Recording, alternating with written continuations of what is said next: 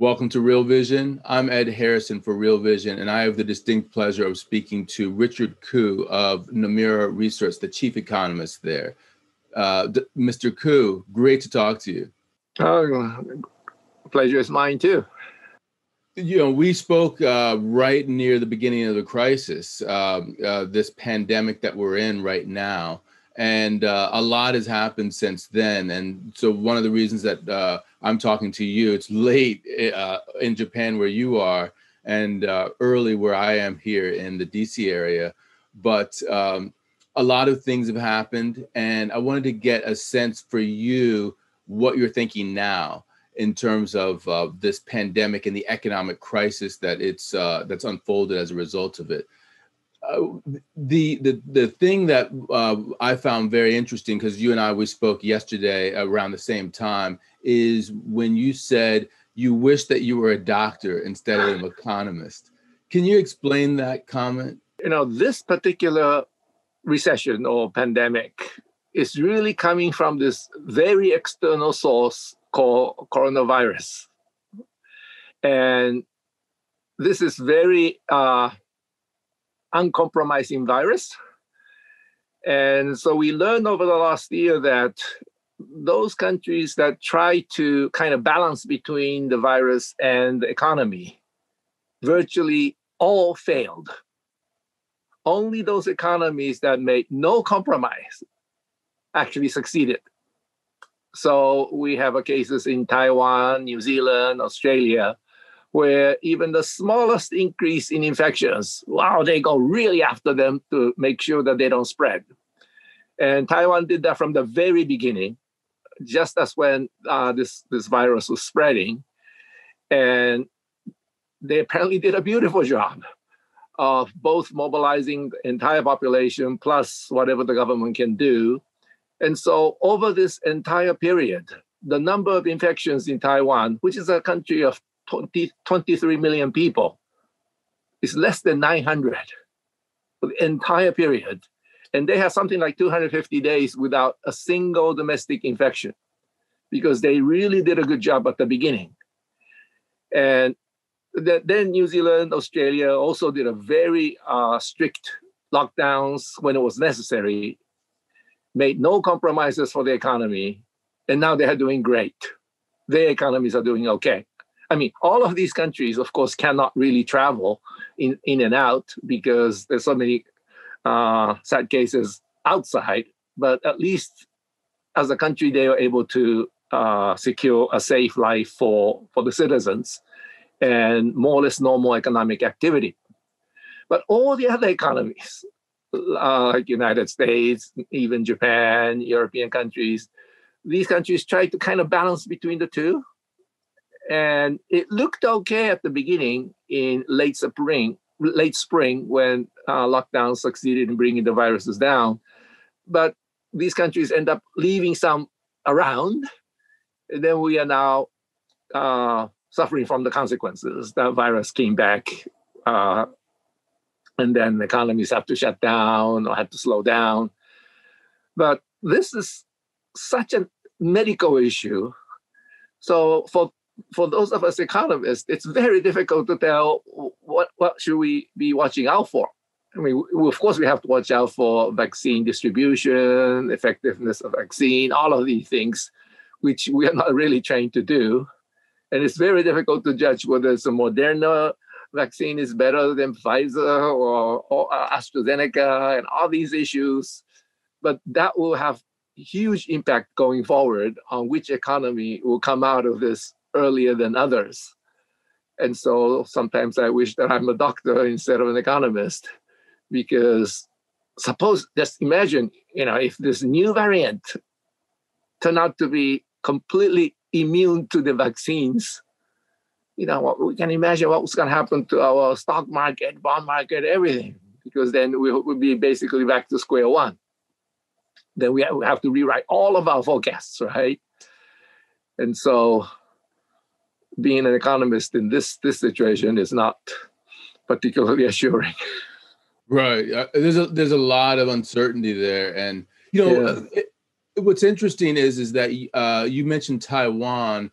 When we spoke last time, you were in Taiwan. Yes, Now yes. you're in Japan, right? Uh, can you describe to me the difference in the two? Because obviously you mentioned Japan as well. Taiwan was an actor that did really well. Japan isn't doing as well from what you've said. What's going on in Japan, and why isn't Japan doing as well with the pandemic? Well, the key difference between Japan and Taiwan, is that Taiwan suffered from SARS epidemic 17 years ago. And it hit the island very, very badly. It was so bad that many medical professionals refused to go to the hospitals because they were so afraid that they're going to catch this thing. And so after that very sad experience where something like 87 people died, they really learned the lesson. And so this time, when it was the Taiwanese who first reported to WHO, even though Taiwan was not part of WHO, that there's a horrible virus spreading in China. And WHO didn't take it very seriously, but Taiwanese did. And even though that was just before the Chinese New Year, when all these Chinese start traveling, Taiwanese included, and many Taiwanese businessmen were working in China, they were all coming back to Taiwan, some of them from Wuhan. So the panic was really real. But they put it in such a way that when you come back, you have to go through 2 weeks quarantine. And that quarantine was a very tight one. If you step out of your apartment even once, even 1 foot out, that's $3,000 fine. And if you do it multiple times, it goes to $300,000 very, very quickly. And suppose you don't report to the authorities for some length of time, they can actually foreclose all of your properties, whether it's real estate, shares, whatever bank account you have. And with that kind of very strict measures, together with mobilizing the entire national resources to provide masks. I mean, Taiwan had no masks when that happened because it was all produced in China. And it wasn't, the masks were no longer coming to Taiwan. They put together this mask production in like 3 weeks' time, from 0 to 10 million in 3 weeks, with no machines at the beginning. And with that kind of national effort, putting together kind of national team of people, can you make this piece of the machine that we need? Can you make that piece of the machine that we need? And then you put them all together, and then they start making these masks. Japan didn't do any of that. Right. Japan just waited, like so many other countries, for somehow mass production to pick up. And I think these steps allow Taiwan to do it very well, and didn't allow other countries to get to that stage. What makes it even more difficult for Japan is that Japanese laws are kind of a reaction to World War II, in that until August 15, 1945, when Japan surrendered, Japanese government, or I should say Japanese military, had enormous power over the people. With one little postcard, your life is determined, because then you have to go drafted into the army and so forth. So Japanese law after that is the opposite extreme. Government really cannot tell people not to do this, not to do that. It's very lenient. And so even though they ask you to stay for 2 weeks quarantine, just like in Taiwan, there is no penalty for not obeying that rule. And so naturally, most people tend to walk out, have a fresh sunlight and things like that. And then the things began to spread. So I think the key difference is the SARS experience. Japan was not affected by SARS. United States wasn't affected by SARS. And so they were caught off guard, whereas Taiwan, together with many other Eastern Asian countries, like Hong Kong and Vietnam, they were affected by SARS. So they know what to expect from the virus coming out of China. Since you're in Japan, I think this is a good case where we can make the transition from the epidemiology and all of those measures to the economy, because I know, you've thought of, okay, so what if Japan did what Taiwan did at various points in time? How much would it cost the economy and to get to where Taiwan is today, to where New Zealand is today? Walk us through the numbers on that, both had they done it from the beginning, and also if they tried to do it now. Well, I looked at how long it would have taken to really eliminate the virus in the spring of last year if they kept on extending the lockdown. And it seems that for Japan, Germany, Italy, France, for those 4 countries, if they extended their lockdown 3 more weeks to whatever they did, their number would have really gone to 0. But because of the economy, they really, reduced the lockdown measures just prior to it. And then, of course, the virus starts spreading again. So if you add the original, let's say 6 weeks, plus additional 3 weeks, how much GDP you would have sacrificed? And in the case of Japan, for the spring of last year, it comes out to be about 30 trillion yen. So Japan's GDP is about 500 trillion. So it's like 6% of Japan's GDP. What that means is that if you're willing to absorb that shock, or you do 30 trillion yen of fiscal stimulus to help those people who are affected by the lockdown, then Japan could have come out of that and then enter the world like, where Taiwan or New Zealand is, New Zealand are. But because even though they did the lockdown for the first 6 weeks, they didn't do the remaining 3, we are suffering so much now. So it's a matter of how political leaders decide on the spot. Of course, at that time, we didn't know much about this virus to begin with. Right. So we cannot really blame them for making all those decisions. But this time around, I hope they take these numbers more seriously, that this is something, even without vaccines, we should be able to control if we are willing to pay the price. And even though the price tag is high, and this time because the number of infections are so much larger than in the spring, at least in the case of Japan, it's not going to be 30 trillion, it's probably like 40 or maybe even 50 or 10% of Japan's GDP. But after that, when everything returns to normal, then people will be so much more relaxed. They'll probably spend a lot of money that they were forced to save during those lockdown periods, and the economy should do a lot better. And so what the lessons we learned during the last 1 year is that there is really no trade-off between the virus and the economy. You just have to kill the virus off completely before economy can recover.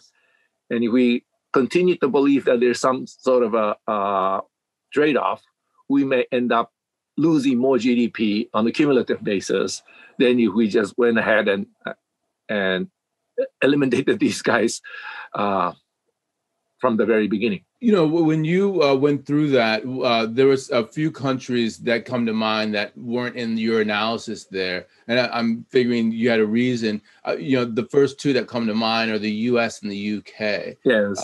So when you talk about the US or the UK becoming like New Zealand, becoming like Taiwan, why is it that you didn't talk about them and you talked about Japan? Well, Japan and European countries, they really did the lockdown with all the right pieces. That is to say, everybody should wear a mask and things like that, wash hands and social distancing.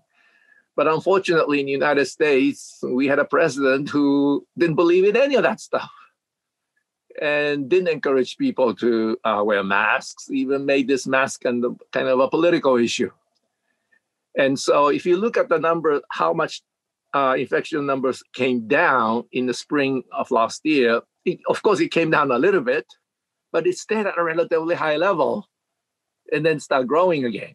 It really didn't go close enough to do the kind of analysis that I was sharing with you just earlier.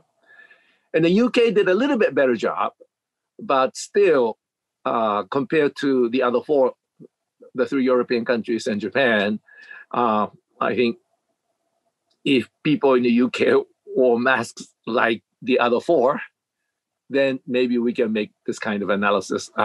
We can do some estimates for the UK as well. From everything that you just said, it sounds to me like it's almost as if the US or the UK, for that matter, could not get to the New Zealand level. I'm thinking about, what if we wanted to wipe out the virus and go back to normal in the way that Taiwan and New Zealand have done?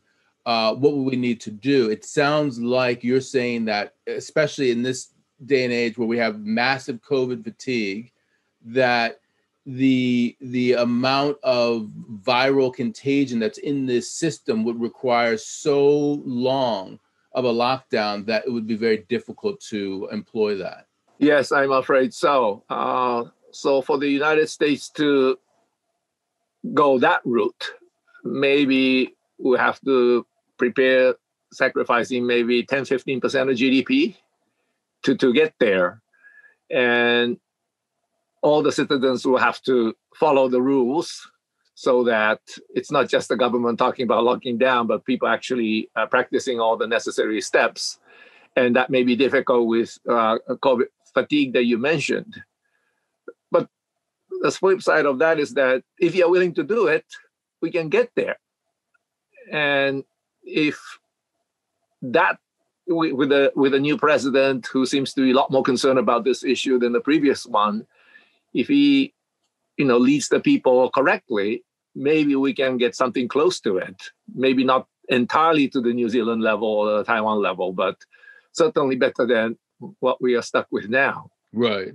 Well, let's talk about the economic responses to the pandemic and how you've been thinking about it as compared to, say, the Great Financial Crisis. When you look at how well fiscal and monetary agents have done across the globe in terms of dealing with the crisis compared to the last crisis we had, which you're famous for because of your deleveraging, your balance sheet recession narrative that many people understood to be happening in that recession.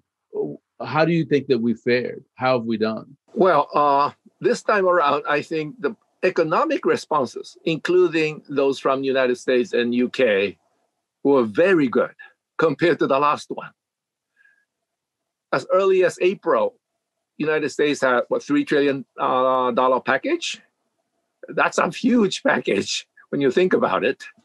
And then it was implemented very quickly. Some people got their checks within 2 weeks of the actual implementation of the package. That's amazing speed. And if you compare that $3 trillion package in the United States this time, last year, with what was happening after 2008, when President Obama came on board, he tried to put in a massive fiscal package. And we thought that was a pretty big package, but that was only $787 billion. Right. And at that time, that's for 2 years package. So it comes out to be about 2% per year, 2% of GDP per year. But at that time, how much wealth did we lose as a result of what happened to both the real estate market and in the stock and subprime mortgage market? I mean, $10 trillion, $15 trillion of wealth was lost. And the package to fight that was only $787 billion. Naturally, that was not enough. And furthermore, because of what happened to asset prices back in 2008, all these people who leveraged themselves up during the bubble days, they realized that their liabilities are still up here. This thing hasn't changed. Asset prices collapsed. So they had their balance sheets underwater. So they're all trying to repair their balance sheets, which is the right thing to do at the individual level. But when everybody does it all at the same time, we enter this fallacy of composition problems, Because in the national economy, if someone is saving or paying down debt, you need someone else on the other side borrowing and spending money. And usually the financial sector will be in the middle, taking the money from the savers, giving to someone who can use it to make sure the economy goes forward. But at that time, everyone was saving money or repairing balance sheets. No one was borrowing money, even at zero interest rates. And that's how you get into this, what I call the balance sheet recession, where the economy gets worse and worse and worse.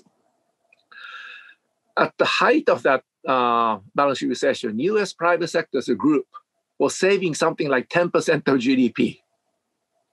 Private sector meaning household, corporates, and financial sectors taken together. If private sector is saving 10% of GDP, government has to borrow 10% of GDP to keep the economy going. And the 2% package, I'm afraid, was not enough. And that's why we ended up with this very deep recession for such a long time. And the 787 after 2 years was not renewed either because of the opposition from Republicans who wanted the smaller government. In fact, they actually wanted to reduce the deficit. And it was because of the great work by people like Chairman Bernanke of the Fed, Vice Chair Yellen at the time, who warned the congressmen and the senators that if you fall off the fiscal cliff, we'll be all dead. And their effort kept the Congress from actually going to reduce the deficit. But they did not succeed in adding to the deficit so that this fiscal package can continue. But this time around, by December, we had another 900 billion package. And so I think economic response this time is far better than the response we saw last time.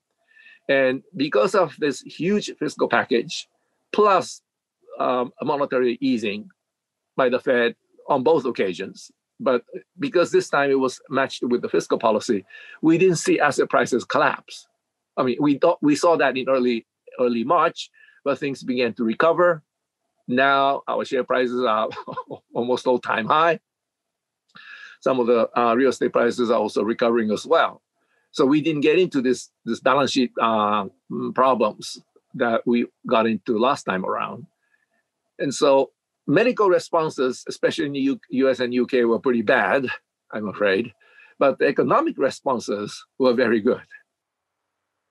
Yeah, and so that puts us in a relatively good position, you could say, on some levels, for given the fact that we're now in a period where we have the vaccine, multiple vaccines in some cases in some countries that people have access to, and so financial markets are looking through sort of the malaise that we're in now toward the end of the tunnel, when we can get to a period where people are able to go out and act relatively normally. So, my question for you, I guess, is that how do we manage this period the best, between now and when maybe we can actually return to a new normal?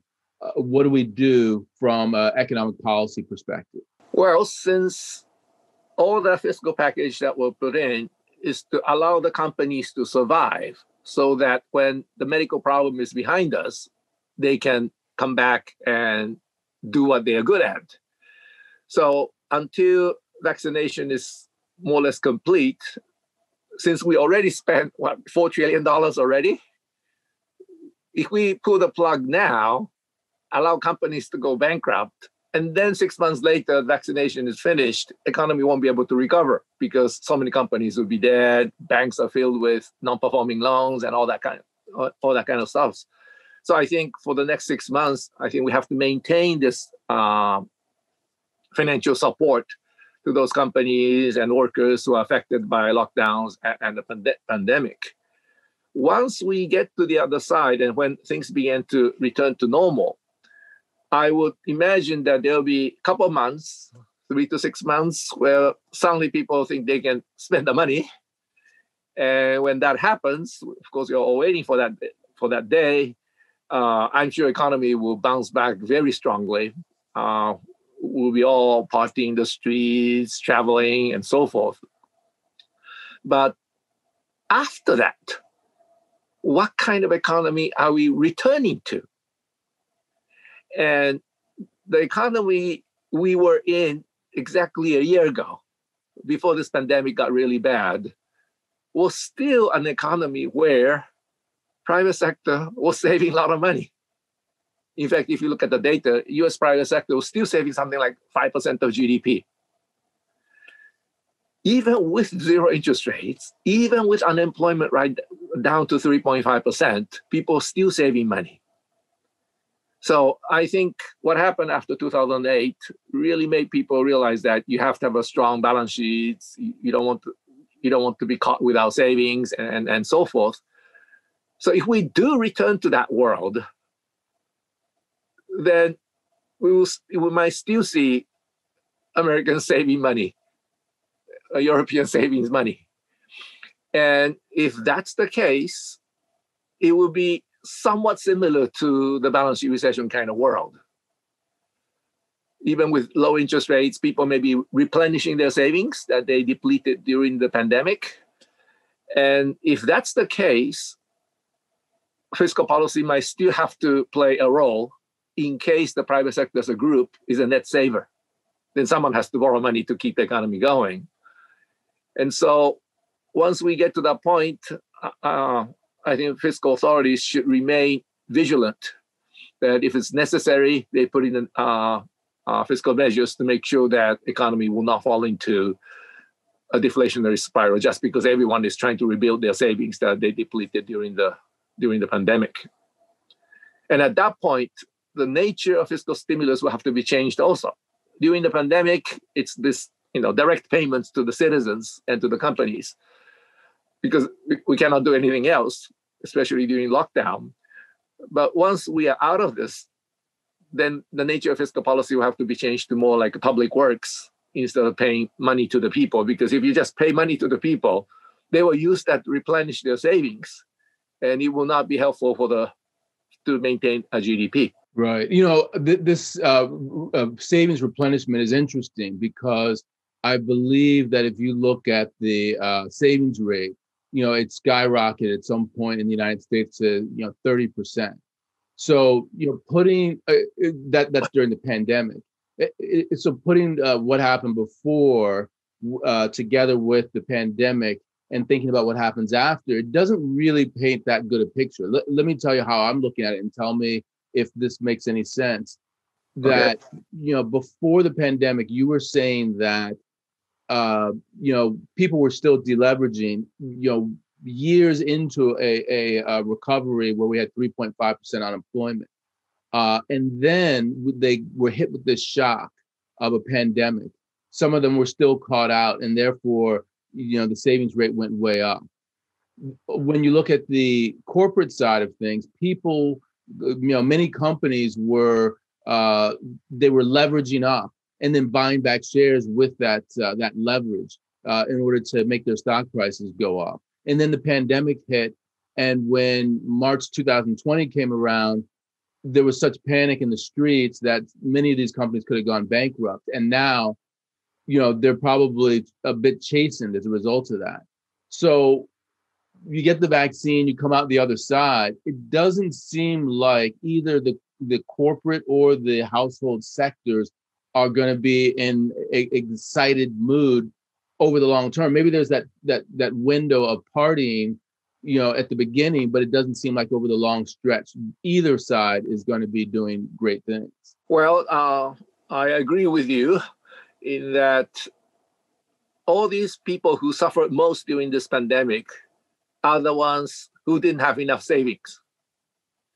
And, just before this pandemic, the mood in Wall Street and around the world among the financial types was that if you have additional savings or hoarding cash, that's a bad thing to do. That's a suboptimal use of capital.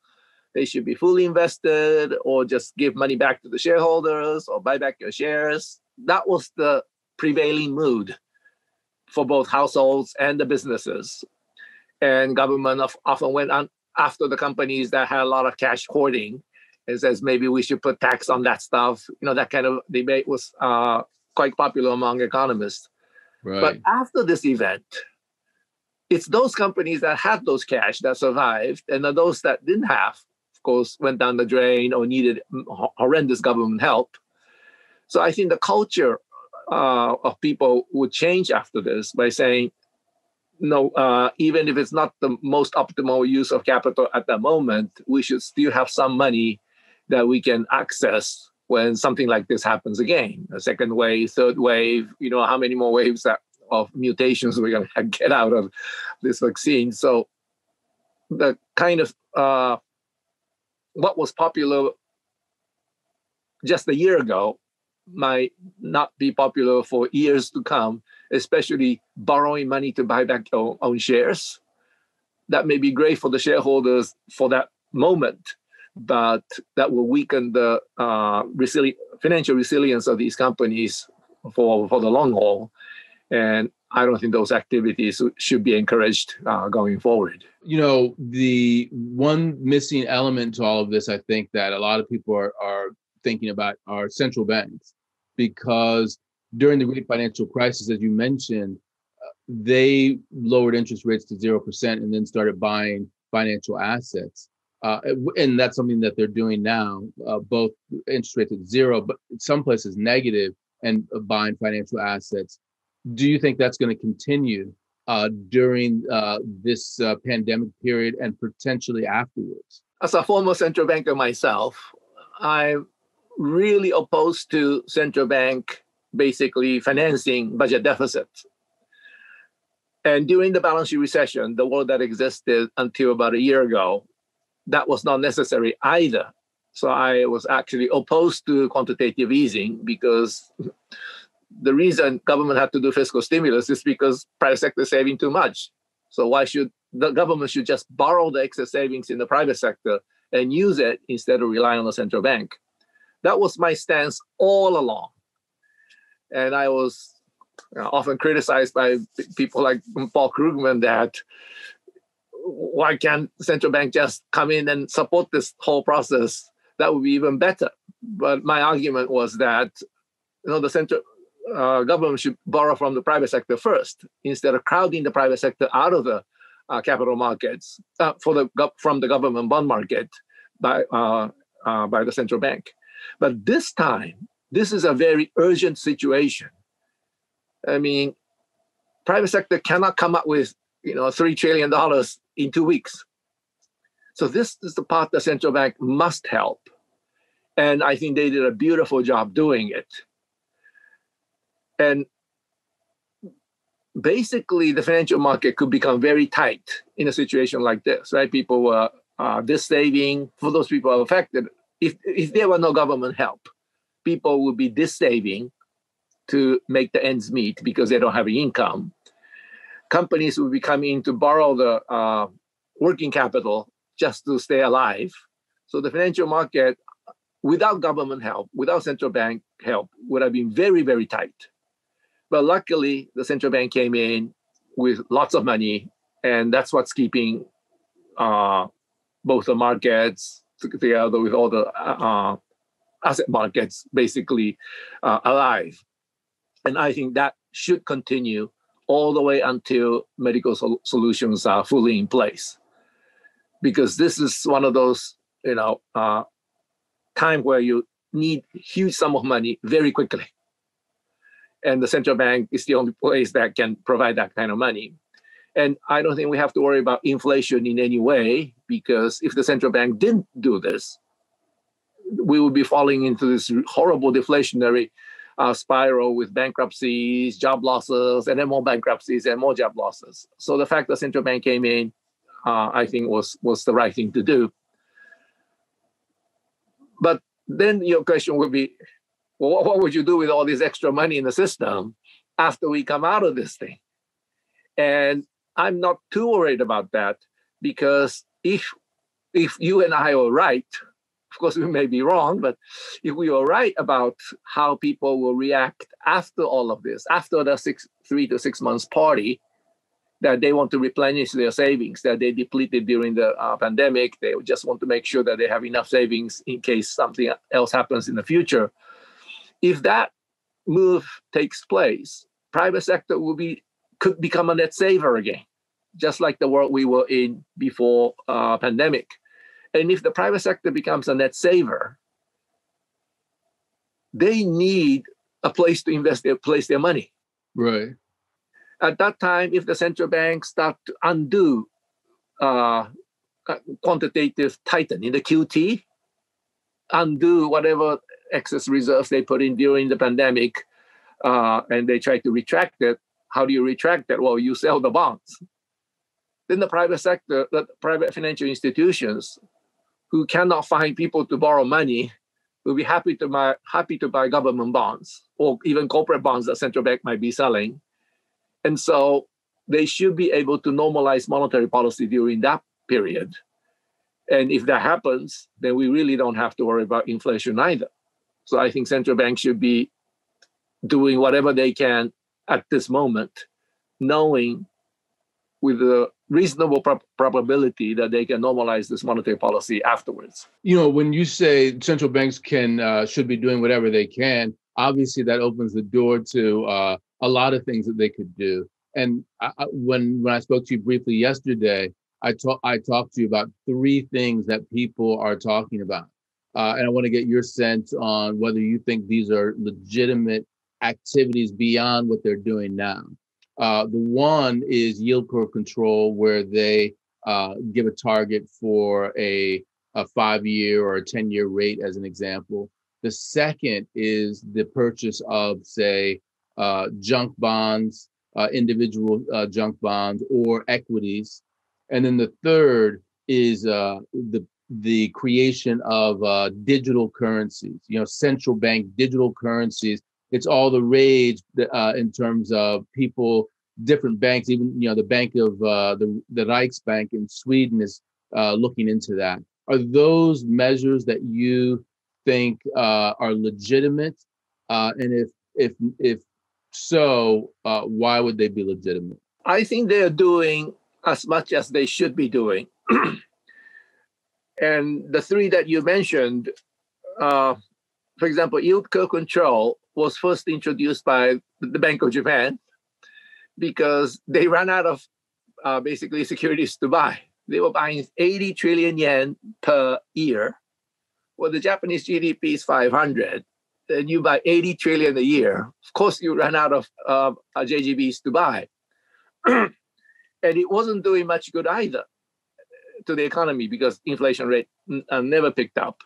And that's because Japanese private sector as a group was a huge net saver, still repairing balance sheets. And so even if you do yield curve control, it looks like you're doing something. But, just a few basis points here, basis points there, it's not going to make all that much difference. Those of us in the financial sector gets a little excited when central bank comes out with something new and then see, which way can we make money and things like that. But I think it's a very small piece of the picture. And I don't think it will add much in one way or the other. The other one, the junk bonds, for investable grade bonds, the yield today is actually lower than the yield in February of last year, right? Yeah. When you think about it, the credit ratings much, much lower, profitability much, much lower. How could bond yields be that low? That's because central bank did so much for them. And I don't know whether central bank should do more. I think they have done enough, perhaps a little bit too much. As a former employee of the Federal Reserve Bank of New York, my instinct is that this time is kind of overkill already. Right. But I don't blame them for doing it. If I were in their shoes, I would have done the same thing. Because if you're faced with this massive uncertainty, which has to do with medical issues and not economic issues that you can kind of get your hand on, then it's better to overkill than you don't do enough and the things collapse. So I have absolutely no complaints about what the Fed did during this time, even though, 5-10 years later, we could say, oh, that was too much. But at that time, that's the right thing to do, given what they know. And a digital currency, if digital currency here means we do away with private sector banks altogether and all the clearing settlement will go through our account, individuals have account at the Federal Reserve, then maybe something can be, for example, if government wants to give us money, wow, they can just give you money in 2 seconds instead of waiting for 2 weeks. Right. But that benefit of 2 minutes instead of 2 weeks, and replace all the infrastructure we created over all these years, I don't know whether it's all that beneficial. I mean, absolute emergency case where private sector banks are incapable of performing their clearing functions, it might be good to have something like this on the side. But when U.S. Treasury could distribute money after the bill passed the Congress, and only two weeks later, people were able to get their money on their bank accounts, I think that was fast enough.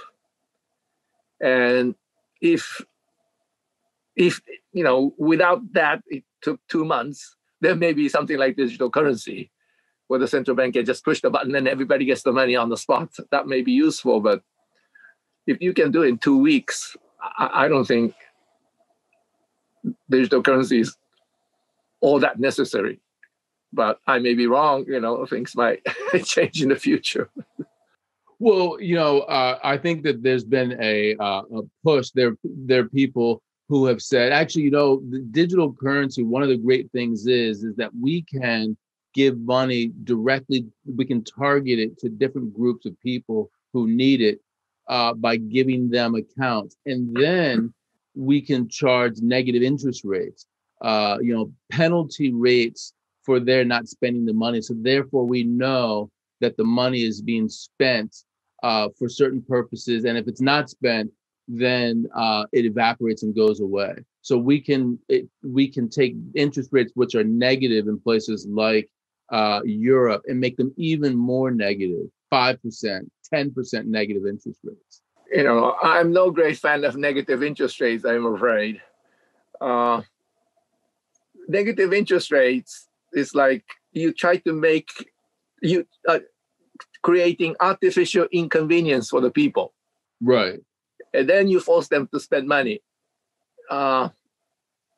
If you put something like that, all these people who got their money on the bank account may immediately go get some gold or silver, whatever, precious metals, and that would be even more distorting in my view. I think it's better to give so-called safe assets so that people don't have to worry about money disappearing tomorrow and then start spending money on all sorts of silly things. I think people will need peace of mind more than anything else in the circumstances like this. And what do you think, by the way, of the difference between, say, the Fed? They're appointed, they're not directly elected, doing things with monetary policy, and elected officials using fiscal policy. I think there are two parts to that. One is a philosophical argument about people who are directly elected and others who are not. And then the second part is the efficacy of fiscal policy versus monetary policy. Well, that's a very long debate behind what you just mentioned.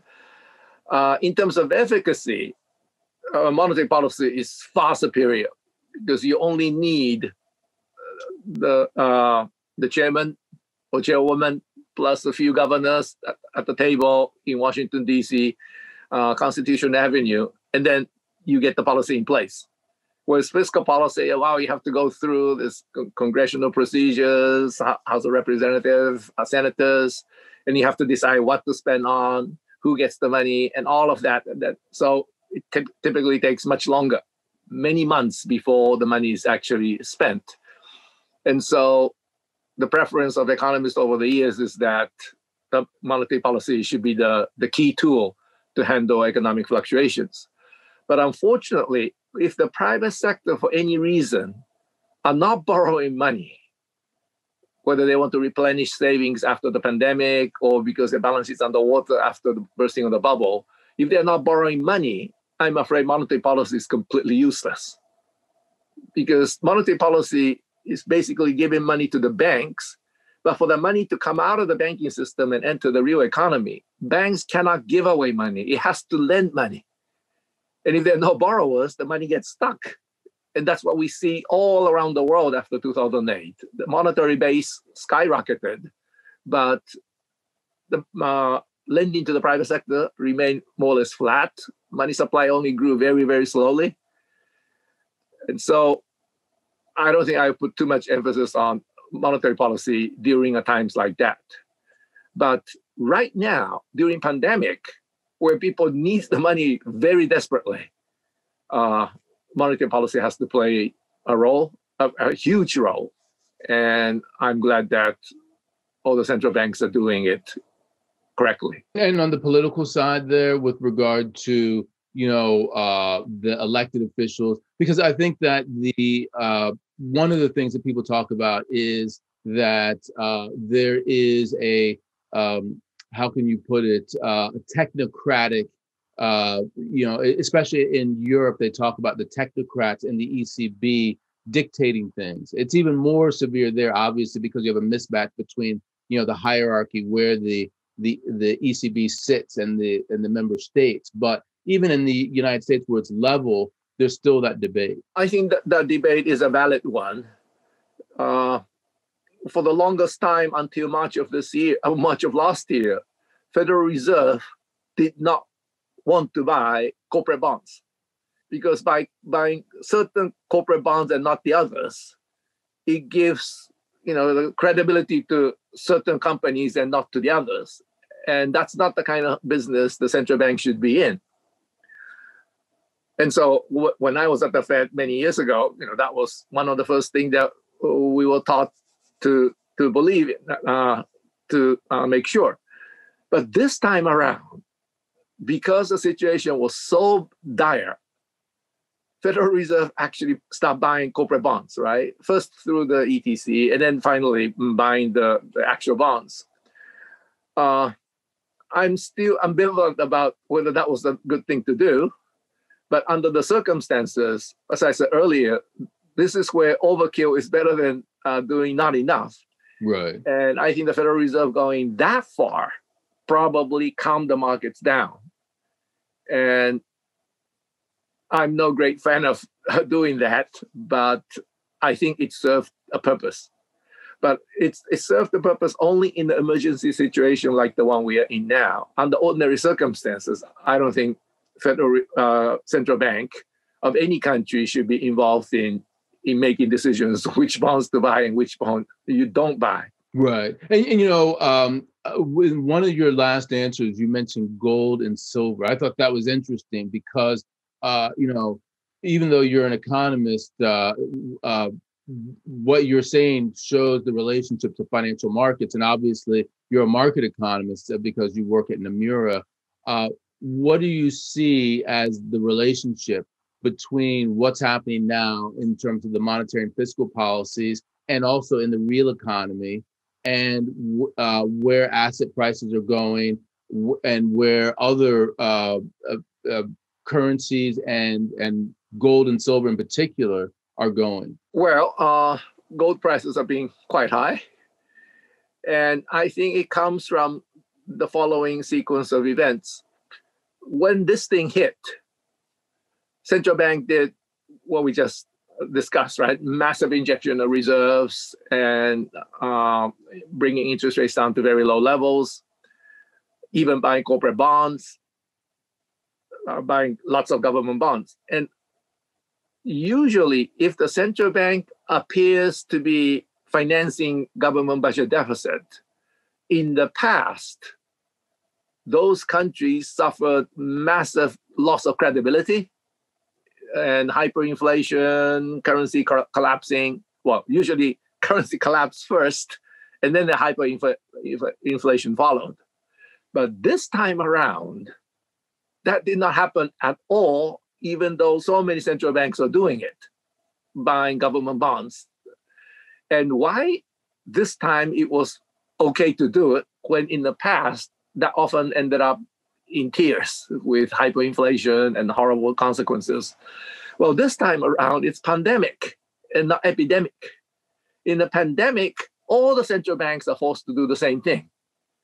So suppose you hear the central bank buying government bonds, supporting a budget deficit, you want to move your money out and then maybe move to some other currency. Well, where do you bring your money to? Everyone is doing basically the same thing. I mean, some small countries, well, Taiwan or New Zealand, but they're too small to move any amount of money over. So gold is one place where people could place their money. If you think that at some point we might get a horrible inflation, hyperinflation, you put money in your gold. Bitcoin is the other one. That's one place where you can put the money in. But even with Bitcoin going up, even with gold going up, that doesn't mean inflation rate is going to go up at all. Because first of all, none of these things are denominated in gold. And because all the central banks are doing it at the same time, it actually gives individual central banks more leeway in their policy response.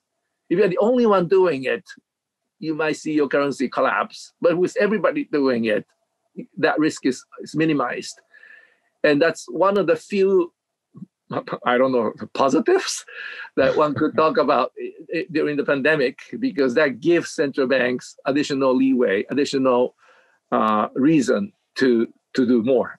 I want to end our conversation talking a little bit then about your forward-looking view on markets. We already talked about your forward-looking view on the economy, where you talked about the potential for precautionary savings. You talked about the reemergence potentially of a balance sheet recession that we had previously.